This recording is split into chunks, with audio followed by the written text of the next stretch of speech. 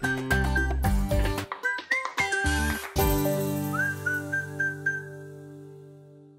my name's Steve Thompson. I'm an artist for the Walt Disney Company. But one of my favorite characters to draw is Jasmine from Aladdin, and that's exactly what we're going to be doing today. Let's get started. I generally like to start all my drawings with a really rough sketch. This is really just going to be starting with a circle. It doesn't need to be a perfect circle in one line. It's kind of sketchy as you go. She is turned slightly to one side, so I'm going to use this center line as a guide for me for where the center of her face is.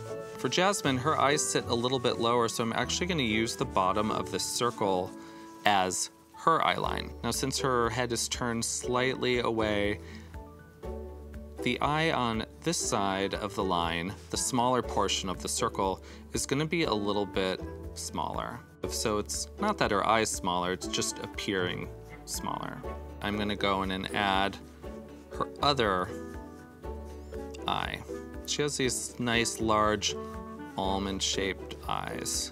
Once the eyes are in there, I'm going to want to drop in her eyebrows. She's got these fairly thick eyebrows. One of her traits that I think is iconic of definitely being hers. If I keep following the center line down, I'm gonna pretty much have a good idea of where the nose and mouth are. So I'm just gonna drop in the simple shape for her nostril and the tip of her nose, and a little bit of the bridge. I'm gonna wanna put a little bit of a smile on her. She's got a nice bow for her top lip, and her bottom lip is quite a bit fuller.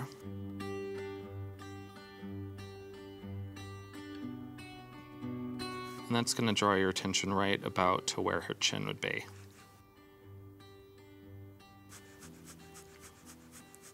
From there, we can add that sort of U or V shape to start describing her cheek. She's got a nice full cheek, tapers in nicely to this chin. Come back over to the other side. This is going to be a little bit more straight because actually her cheek is in here. This is the curved part that you're seeing here, but this is her jawline. So this is going to be a little more straight, this side more curved. From here, since I'm already in this area, I like to drop in her earrings. That it's like almost like as soon as you put them on, you really recognize the character. And Jasmine's earrings are definitely part of her costume that I think immediately starts to read as Jasmine. This is going to lead us right into her hair. I'm already kind of in this area of the face, so I'm working my way back up. And if you didn't recognize her by her jewelry, I think you'll certainly notice her by her hair. She's got this really fun hair shape.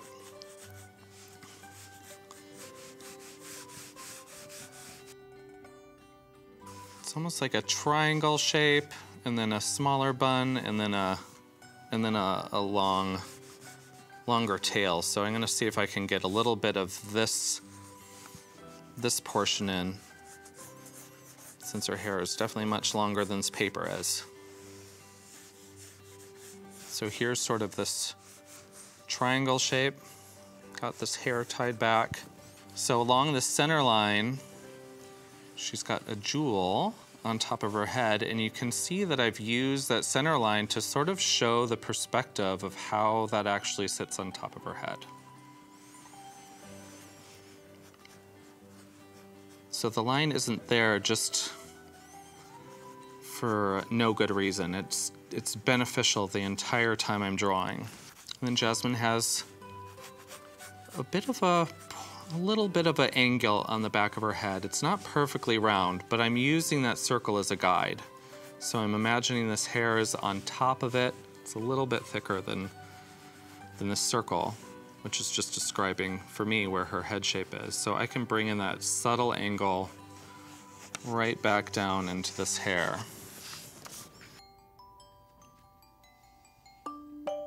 So I'm gonna go back into those eyes, start adding the iris. Come back over to this side. You're gonna see even less of that circle because of the eye shape. But you want it to kind of sit at this like same height and be about this. Imagine it's about the same size if I continued this circle around. That way we get her looking in the right direction. Can throw in a quick highlight, and then the pupil is going to sit within this iris. Another circle within a circle.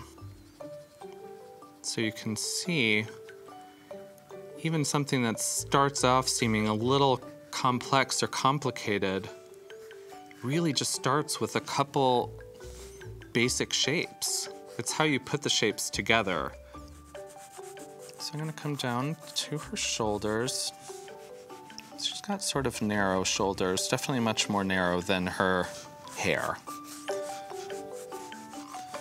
Here another, one of those iconic pieces of jewelry is her necklace.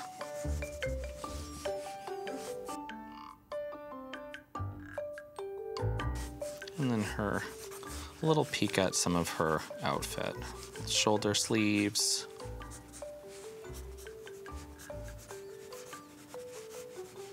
So this is pretty much my take at my first pass at Jasmine. I am going to use, for myself, a fresh sheet of paper. So with this paper, I'm able to kind of see through where I was. I don't want to lose sight of where this eye line is or the center line. And this is where you can start changing and refining things. Compared to my rough drawing, I'm gonna bring this eye shape down just a little bit.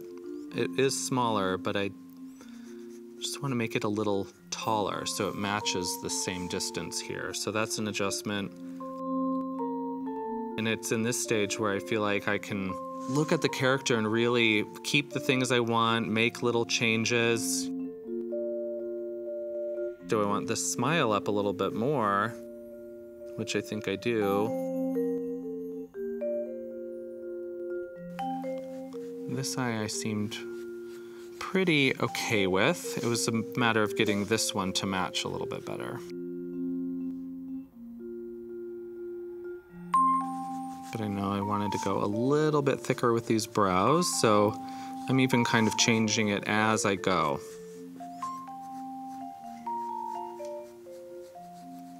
You know, when I first started working at Disney, I thought maybe everybody just did these perfect drawings right out of the gate, and I found it a little intimidating and didn't quite know where to start. But once I realized that everyone kind of goes through different stages and has their own process, it really kind of opened me up to just not being afraid to get started, because that blank paper, looking back at you, can sometimes be intimidating.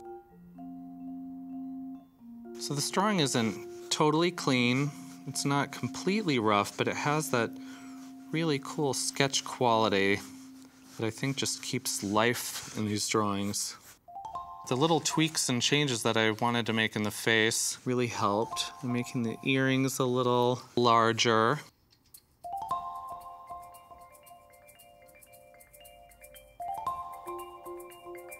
But I think everything else is almost where I wanted it.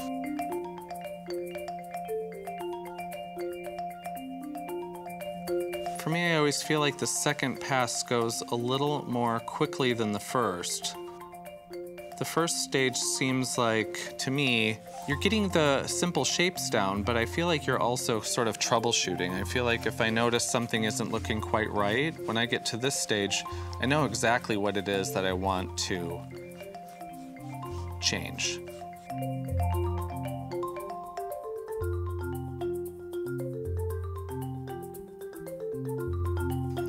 So I think we got her.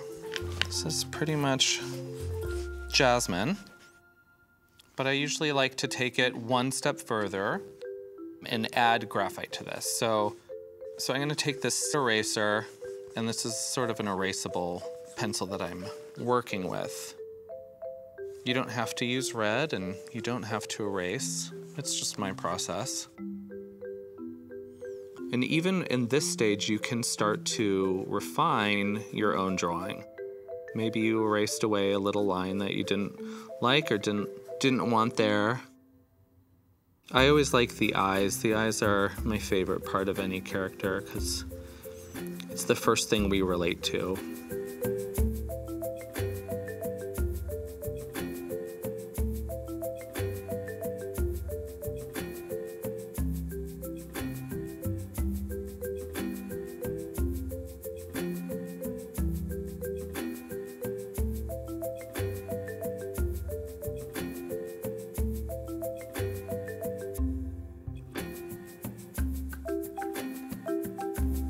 I feel like as soon as I got the eyes looking the way I want them to, the rest of the drawing is gonna go fine.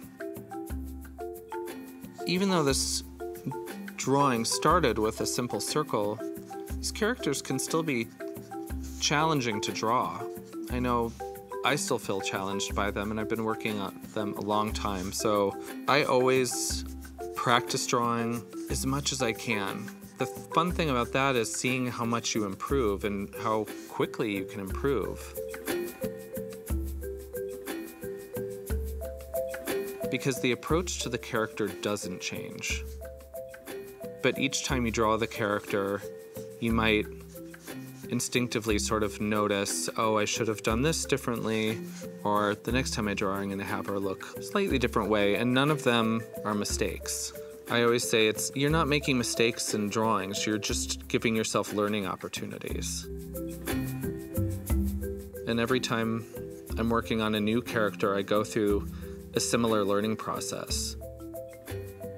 I have to find those simple shapes, break it down, and then start to learn this character. It's almost like you're meeting them and becoming familiar with them. And the more familiar you are, the easier it is to sort of help them show up here on the paper.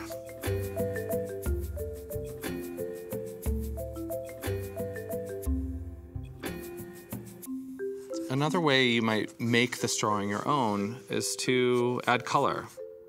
You might have some markers or crayons or colored pencils, and you might want to experiment with them too. Find a technique that you like that's like sort of your signature look for drawing.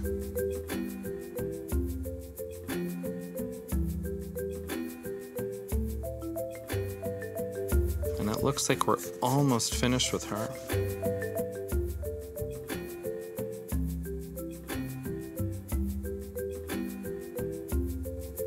So I'm just adding a little bit of shadowing. And that's Jasmine.